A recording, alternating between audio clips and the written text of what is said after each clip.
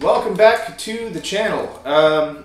It's been a while. If you didn't see my last video that I uploaded right before this, it's probably been about 3 or 4 years since the last time I was on here. And if you did see the last video, welcome back again. You get 2 greetings in this one. So yeah, what we're going to be doing today is kind of a bit of a tutorial about a specific step in the development process, doing your own film at home. It's a pretty crucial part of it, and everybody talks about it, but nobody actually shows it because film is light sensitive. If you don't do it in a completely dark space, whether it be a changing bag or a dark room, then yeah, it just ruins the film. You can't just like do it like this, or in a, where you can actually see what you're doing and figure it out how the process actually works, rather than just fumbling through blindly like I did. There are a ton of resources out there that will get you started, that got me started in the home development realm. And it's honestly, it's pretty easy. If you can follow directions to make a pack of Jell-O, you can develop your own film. It's really easy. It does obviously take some practice, and there's a bit of a learning curve, but I think anybody who wants to do it or has ever thought about doing can and should. It saves you a ton of money developing your own film at home. So, and I am getting used to making videos again. I keep like looking at the little flip out screen on the side and not actually at the lens, so I apologize if I am a little bit out of practice, but here we go. So, like I was saying, you want to get your roll of film, exposed film, onto a reel that you then put into your development tank, and then that's where you start the process with all the chemicals and everything that go into it. So, I have a roll of film that is completely ruined. I was on a trip in Colorado and I took a bunch of film with me, and I did not have the most elegant storage solution. So through all the hiking and the jostling and the airplanes and camping and whatever, this little top part got somehow off, and that just completely ruined the film. So first I was kind of bummed. I was like, oh man, that's just film wasted. But I mean, I rolled it myself, so I wasn't that bummed about it, just because I knew I had a ton more. I didn't spend like a crazy amount. This isn't like Tri-X or anything. So yeah, I was kind of bummed at first, but then started thinking about it. I was like, I could actually use this for something, and actually show you guys what it's like, or what you need to do to load your film, rather than either wasting your own film or as an experiment, or fumbling around in the dark like I did.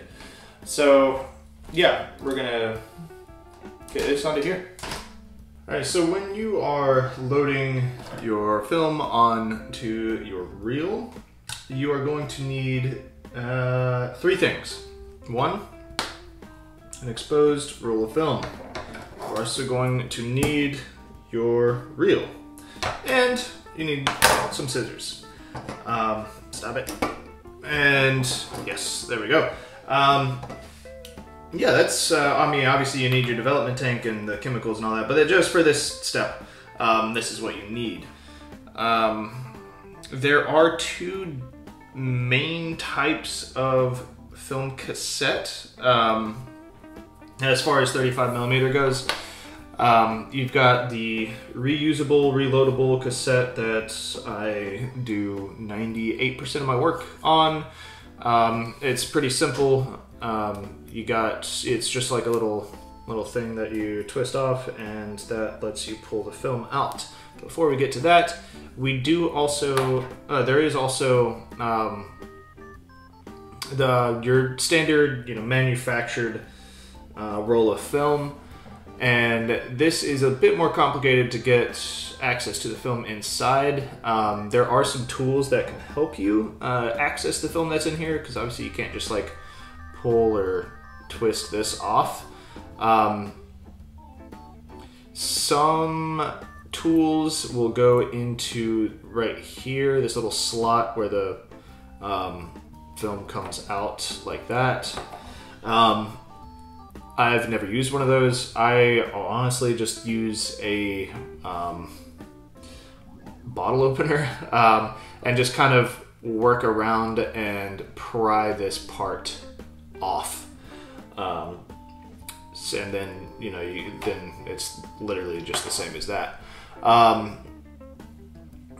Yeah, there is a specific tool though that you can use that makes it really easy to get this open. I just haven't felt like investing in one because like I said, I shoot most of my stuff on reusable film cassettes. So,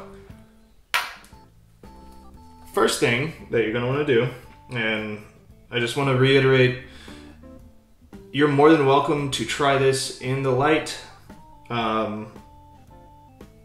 If you have a roll to spare or just to get rid of, you want to make that sacrifice, that's fine. Or you can just fumble around in the dark. But yes, so let's actually stop blabbering and get to it.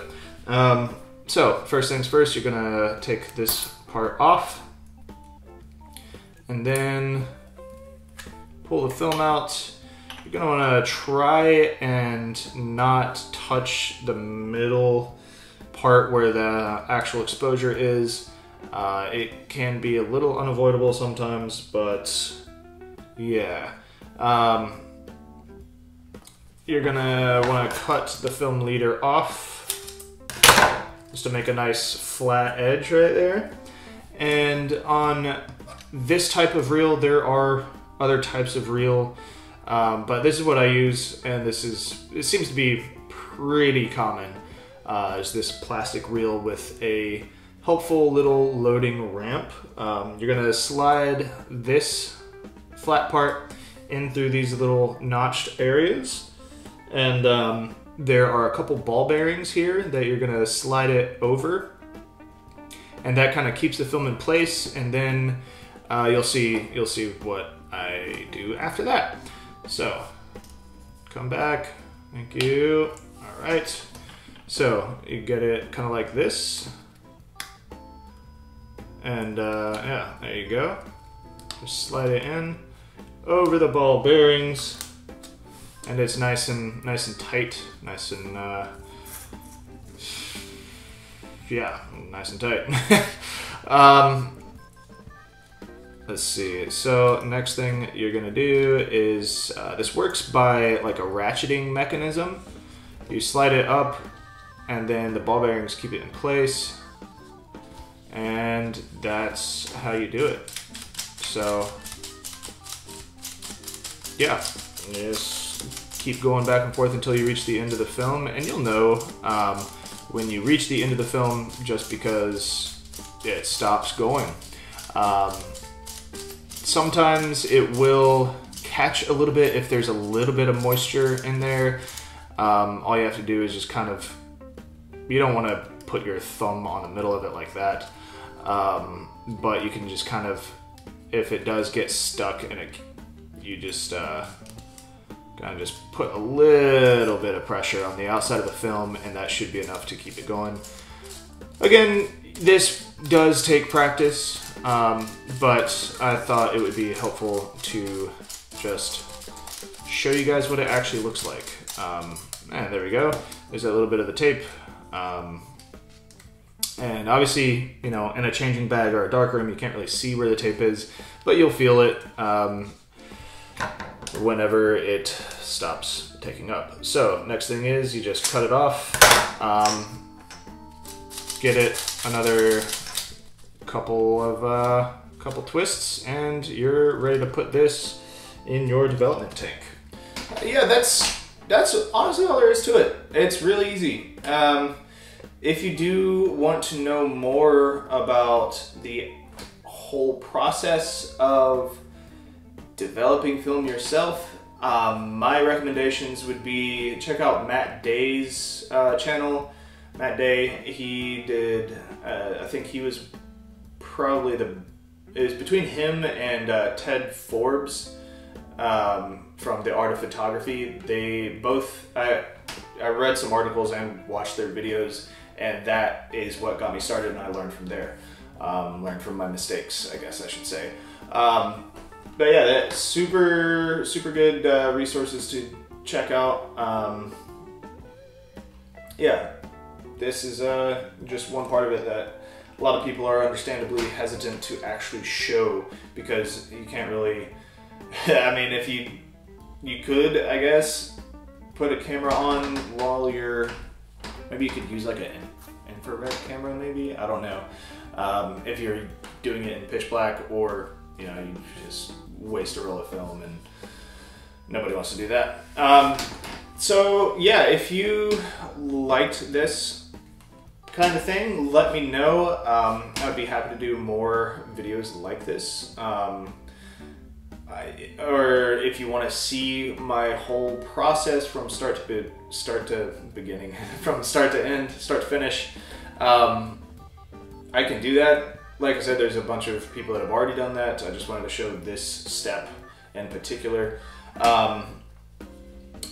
Yeah, this is kind of the part of the video where I'm just like, all right, what do you guys want to see? What I'm out of the game for a while, and I could keep doing what I did do, which is just like reviewing old random cameras and talking about them, or I could do, a lot of people really enjoyed the Plastic Adventures series that I was doing a while back. I still have several all plastic cameras that I didn't get to, so I could revisit that.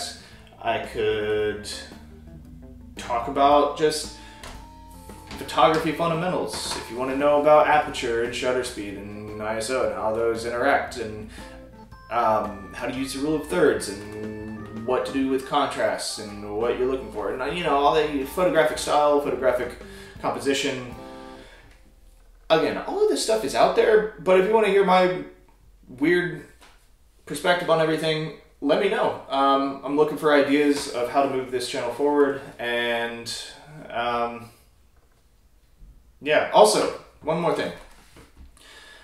Let me know what you think about the name Camaraderie. I was personally never sold on it, even though I came up with it. It was just one of the first things that kind of came to mind, and it was you know, it's a pun, and it got the point across. So if you like it, let me know. If you don't like it and have a suggestion for something else, let me know. Even if you do like it and also have a suggestion, let me know that too. Just let me know, man.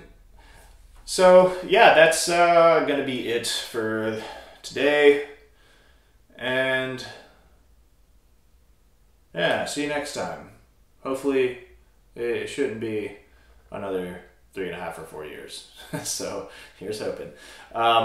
Yeah,